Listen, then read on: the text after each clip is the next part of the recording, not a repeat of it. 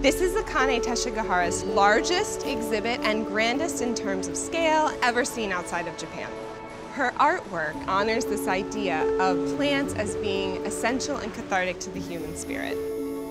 Sogetsu is the newest school of Ikebana. Ikebana, of course, being the ancient Japanese art of floral arranging.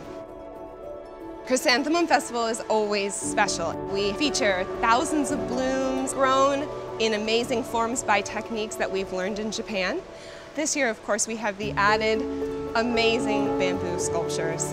It's the traditional Japanese art of Sogetsu meets the traditional art of growing chrysanthemums.